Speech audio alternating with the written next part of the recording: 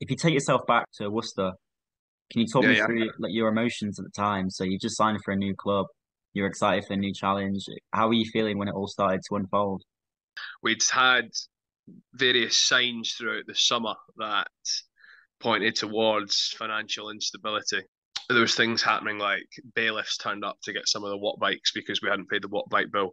I'm like, whatever. Like all clubs have a bit of financial kind of trouble every now and again. It'll be all right. Throughout the summer, there was like I think there was when we came into pre-season, there was a bit of issues with some medical supplies. Then a couple of us got paid late. Academy boys' house got repossessed. Boys were sat having a nap on the couch on a day off. Some boy knocks on the door, dangles the keys in front of them, and he's like, "Fellas, just to let you know, I've bought this house. I think the club are going to speak to you tomorrow." And like we've got Uh, like 18, 19, 20-year-olds sat in the house like, "Wait, what?" And they get pulled into a meeting the next day by the manager, like the academy manager, like, "Fellas, yeah, it's literally just happened. We had no control." From there, we were like, "Right, things aren't looking great." For the first game against London Irish, we were shit because we hadn't prepared ourselves properly, is what it is. And then we kind of got a bit better the next week against Exeter, and then played Newcastle, which we basically knew was going to be our last game.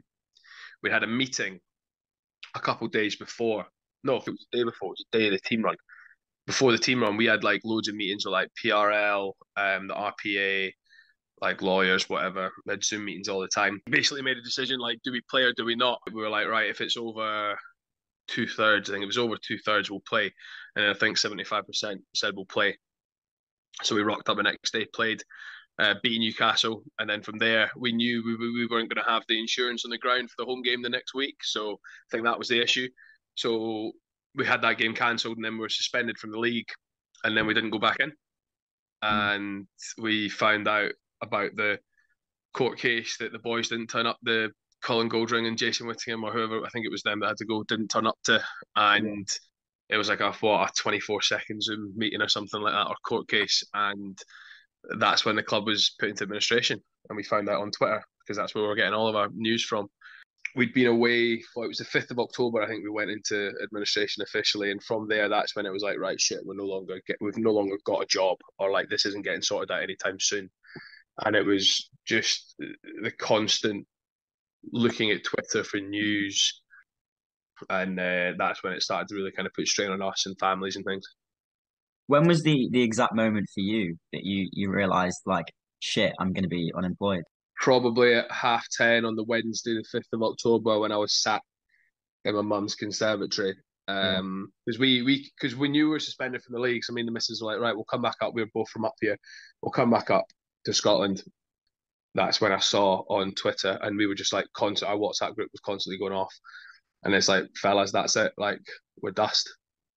Everyone kind of had their own battles. Like I had a young family. I have a young family.